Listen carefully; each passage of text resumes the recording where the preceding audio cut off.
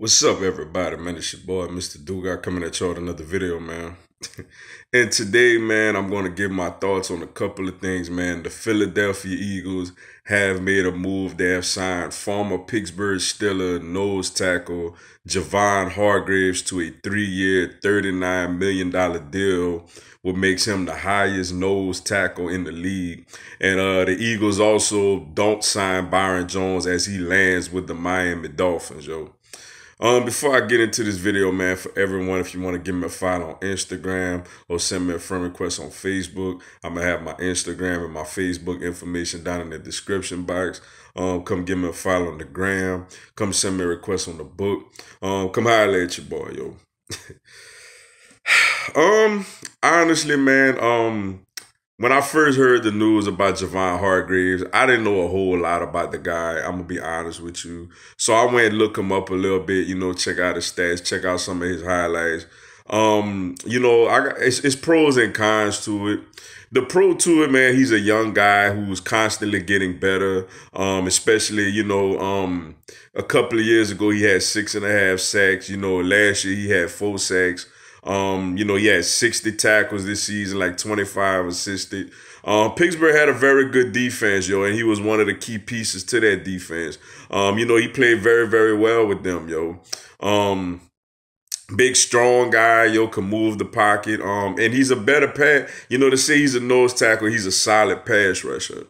The one issue I have though, man, is that it is 39 million, it is 13 million a year, for a guy that's, good, has a lot of potential, but hasn't, been one of the better players in this league. And not to mention, another thing I'm a little concerned about is that he's been a zero technique lineman. The Eagles run the wide 9-4-3, yo. So does he have the agility, to consistently get up the field, and stop the run and rush the passer? That's yet to be seen. As a nose tackle, he was doing a pretty good job of that. But can he continue to do that, in a whole different type of scheme? He is a young guy, so that's a positive. And then when you consider the fact, another thing that make me a little concerned is I get what Howie's trying to do. Howie's trying to add depth along the defensive line, which, led us to a Super Bowl a couple of years ago. And last year, man, besides Fletcher Cox, man, Malik Jackson went out the first game of the year. Tim Jernigan was in and out the lineup. We also signed Rashad Ridgeway, to another 1-year deal. He played solid at times last year before he got a little banged up. So basically, man, we got 4 defensive tackles and 3 of them making like well over $10 million a year, man. Making over $10 million a year. Fletcher Cox, Malik Jackson, and now Javon Hargraves is making over $10 million a year. And you got Hassan Ridgeway, yo. It's a deep defensive tackle rotation. We did cover ourselves in case Malik Jackson gets banged up again. But man, it's not really the move, that like we could use more D-line depth. And I'm glad we added that. I don't know if I wanted to add it at this price, like I said, for a guy that, I basically had to go look him up to really see how solid that he is, because he hasn't really been a name that's been talked about a lot. It could be, a solid signing, like, when we traded for Tim Jernigan a couple of years ago when he was hit the Super Bowl year in his first year with the team. Or, it could be another Jannard Avery situation where we got a guy that didn't have a whole lot of production, but he was young and showed flashes. And then for a 4th round pick, he really pretty much didn't do nothing with the Eagles. So, we're going to see how that go, man. I'm going to give it the benefit of the doubt, even though it's not really, really what I really wanted at the time. And then you have former Dallas Cowboys cornerback Byron Jones signing I think it was a 5-year, $82 million deal, I want to say, with the Miami Dolphins. Obviously he was a big time Eagles target. We need a cornerback. We can't go out there with just Sidney Jones, Rasul Douglas, Avante Madison, Crevon LeBlanc. We got to at least add one, veteran type of guy back there. Especially considering Darby is pretty much gone. Mills, he may possibly be gone, as it looks like Detroit's looking at him. So it'd have been nice to add another guy. Byron Jones, man, people know how I felt about him. It was one of those situations. If we get him, all right, cool. If we don't, cool. I know he's a good corner, but I don't think he's a great corner.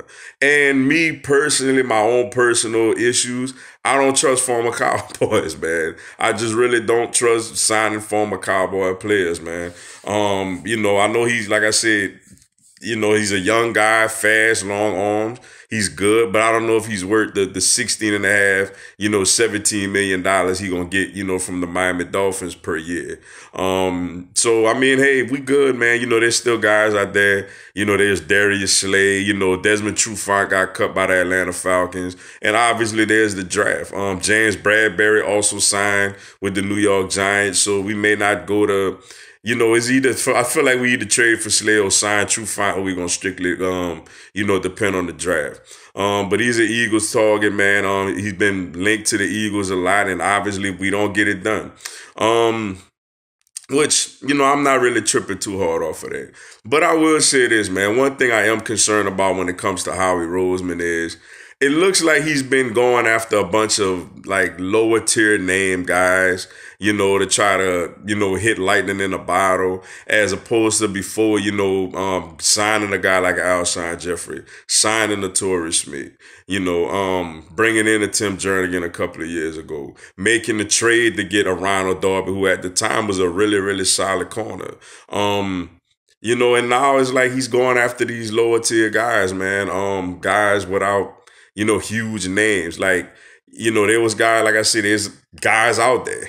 But, he decided to go for a guy, though he's been somewhat productive. It's not a big name, man. So, obviously, there's still some names out there, receivers. There's still Amari Cooper. There's still Robbie Anderson, Brashard Perriman, and corners. Like I said, there's Darius Slayton, and there's Desmond Trufant. So, let's see what we do probably later tonight or tomorrow. But, Javon Hargraves, welcome to Eagle Nation. I hope you... it's not that I don't think he's a good player. It's just that he's not a splash that I was looking for. But I hope he could come in, be healthy, and really do his thing. And Fletcher Cox will be dominant again. We have a great D-line rotation again. And Byron Jones heads to the Miami Dolphins. Good for the Dolphins. They got him and Xavier Howard now, a nice, solid duo at corner. And I guess the Eagles just didn't want to pay that price, man. Like I said, I don't trust former Cowboys like that anyway, so I'm all right. But with that being said, man, that's all I got for y'all tonight. Appreciate y'all checking out the video. Go on, hit the like button for your boy. Give me a subscribe, man. I'm going to have Philadelphia Eagles and NFL content throughout the year. Also, this coming Tuesday at 6 p.m. Eastern, 5 p.m. Central, 3 p.m. Pacific, I'm going to do a live Q&A. Y'all can come on there, ask me anything, tell me anything. I'll answer your questions, respond to your comments, and give you a shout out on the live, yo. Y'all should join me. It'll be some good stuff. Until then, yo, y'all have a blessed one. Fly, Eagles, fly.